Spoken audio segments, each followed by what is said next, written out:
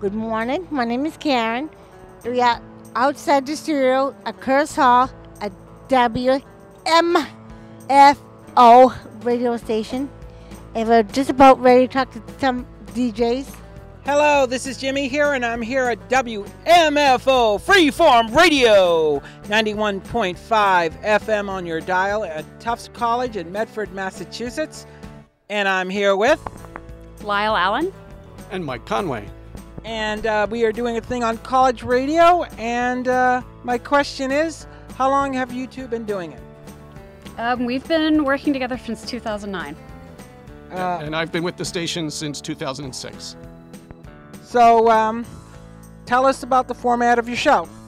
Well, what we do, our show is called Classic Rock Mine, and what we do is we play classic rock music that you wouldn't hear anywhere else.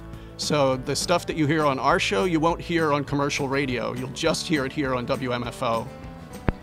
And so how did you get into looking for obscure stuff? Well, I really like classic rock, and I own a lot of records, and I found that a lot of the records I owned weren't getting played by the stations I listened to. So I thought, why not become a DJ myself? That way I get to play whatever I want. And that's sort of how it came about. I brought a couple of my favorite LPs from home. This first one is called Electric Mud. It was an album by Muddy Waters in 1968, and it has this wonderful picture of Muddy Waters dressed in a toga with his electric guitar. This is a Johnny Winter album. I just love the cover of this album. This is the album that has the song I'd Love to Change the World. Oh, yeah. Which is my favorite song of all time. Status Quo. I like this album cover because it's all the guitarists lined up. And they've all, obviously they've all got long hair.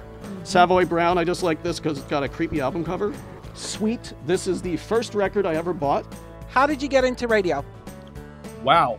I originally got into radio when I was in college. I needed to do something extracurricularly, something outside of my studies. And there was a college radio station. It wasn't the college I went to, but there was a neighboring college. And I signed up and became a DJ, and I did a show from 6 a.m. to 8 a.m. on Friday mornings because no one else wanted that time slot. And that's how I got my start. Was it the same style or different? It was basically the same style. I basically have always played obscure classic rock on my radio shows. So how did you get into some of this stuff? Well, my background's in television and news and radio. I did radio in college, and I also worked in news for a while, and I was always the person that always wanted to cover the stuff no one else wanted to cover.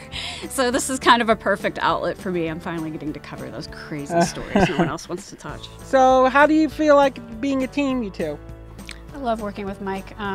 We originally connected. He had been wanting to start a sketch comedy troupe. When we couldn't find other people that wanted to get involved, he graciously offered for me to come on the show. Yeah. Yeah, the show, I mean, you've listened to the show. The show is not the same when Lyle isn't on. Right. It's much mellower, it's slower. There's not as much energy. So I really value Lyle's role and what she's brought to the program because I think it's made it a much better show. Slade was a popular hard rock band in the UK, but they never really got any airplay in the United States. Pink Floyd's first album. This is a Welsh band called Man, and they took the image of a humor magazine called Mad Magazine. And they had the same artist who did the Mad Magazine covers do their album cover, and it's a guy trying to play a fish, which is just kind of silly. Yeah. Yeah. So tell us some of the countries that you play in from your show. Wow. Okay, well, a lot of stuff from the U.S. and Canada and England. Other than that, Germany, Hungary, Argentina, a lot of Argentina. There was a big classic rock scene in Argentina in the early 70s where if you went down to Argentina, you'd know these bands, but they never got airplay in the U.S. They never made it up here. So that's a good place. Where else? Japan. Sweden, Australia, New Zealand. I think I've played stuff from Iceland. You played Peru. Peru, yeah, I just played Peru. Was it last week or the week Yeah, it was before? last week. Yeah. And like, what's some of like the familiar bands like Deep songs do you like? Oh, wow. Well, I'm a big fan of Deep Purple, so I'll play a lot of songs from Deep Purple that aren't singles. So they're songs that you wouldn't hear on the radio, but I'll play them on my show.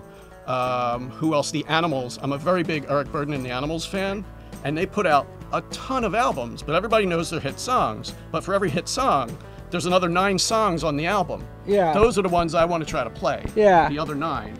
Black Oak, Arkansas. I like this because it's another good cartoon cover. That's cute. And Hi, the hog. High on the hog, and they're sitting on a giant pig. So that's Bachman Turner Overdrive.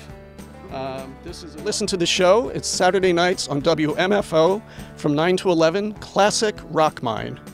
I hope you tune in to some interesting radio. Until that next time, peace out, brothers and sisters.